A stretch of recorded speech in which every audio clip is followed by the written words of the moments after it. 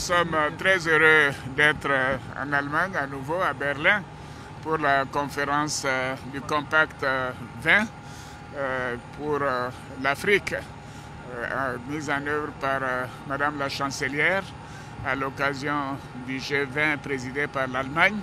C'est une occasion de voir de manière concrète les dispositions qui ont été prises et le financement en cours pour le développement de l'Afrique.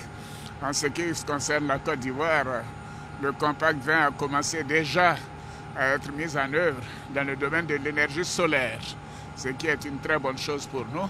Donc je me réjouis d'être là. Je voudrais remercier Madame la Chancelière, mais également le Président de la République fédérale d'Allemagne et dire que nous sommes toujours très heureux de venir dans ce beau pays.